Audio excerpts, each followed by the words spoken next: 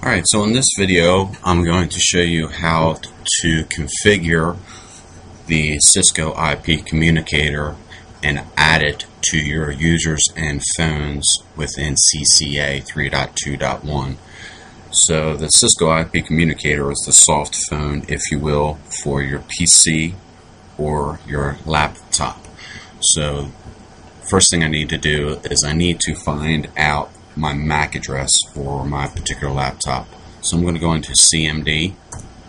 I'm going to type in ipconfig/all, hit enter. And for my local area connection, this is my physical address. This is my MAC address. So that's the number that I need to write down on a piece of paper for future reference. So I'm going to exit on out of that. I made my note. I'm going to go into my users and phones icon up here in CCA. Let this launch. Okay, so my users and my phones are up. I'm going to select add. I'm going to type in the MAC address that I wrote down through CMD 101F. Oops. 101F 74 EA E4 6D. My phone type drop down. All the way down at the bottom is CIPC, Cisco IP Communicator. Allow video calls. First name, I'm just going to call this IP Communicator. My user ID is going to be IP Communicator, all one word. And my password is going to be 123456. Okay, so I'm going to go down here, select my first button for my extension, and I'm going to make this 228. My button label will be 228 IPCOM. And my description is going to be just simply, oops, let me just make it IP Communicator. So I'm going to scroll down a little bit here, and I'm going to enable voicemail. Automatically it'll fill in the call forward on busy, call forward no answer, and the call forward timeout in seconds.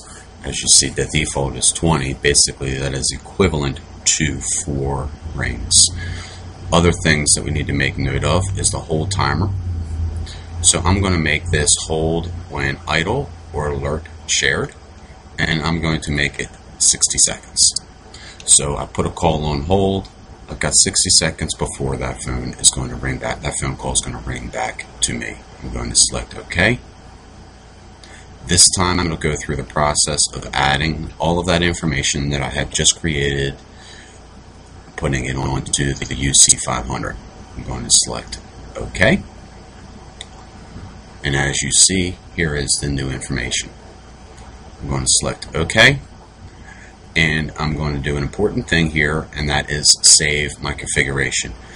So I've created some real-time information, and now I need to copy that to what is called the startup config, so that when my device, my UC520 here, loses power and reboots up, the information that I've just done is going to be transferred to the startup config to make sure that it's still there during a reboot process. Okay, so it's done saving. So I'm going to exit out of CCA.